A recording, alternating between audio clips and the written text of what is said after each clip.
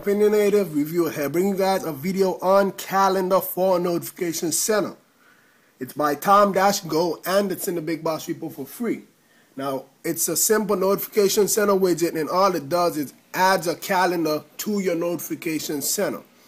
If you want to switch from month to month, you have to go ahead and swipe up to the top up here, like where you see the last couple numbers.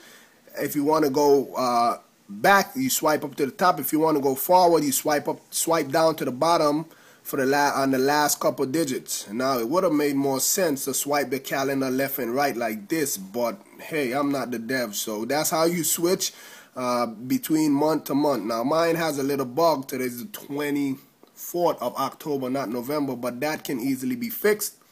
And that's basically what it does. It's called Calendar for Notification Center. It's in the Big Boss repo for free. It's a matter of preference if you want to get it or not. With that being said, please rate, comment, subscribe. Have a nice day.